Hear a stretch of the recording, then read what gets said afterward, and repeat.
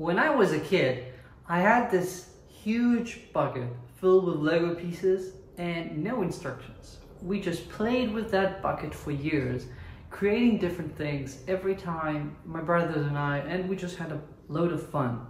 Nowadays, most of the Lego sets I'm buying for my kids have clear instructions. You build a specific thing out of them, and that's it. They become these sorts of shrines. Once you build them, there's nothing else to do with them.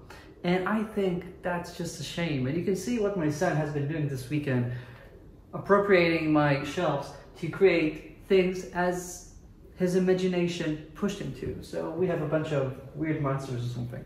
And I believe that not having instructions sometimes is great for creativity. And the same goes for your teams. If you want to see real innovation and if you want to help them unlock their full potential, don't be prescriptive and tell your people precisely what you want and how to do it. Instead, tell them the business goals, tell them what you want to achieve, and give them the freedom to come up with their own ways of getting there.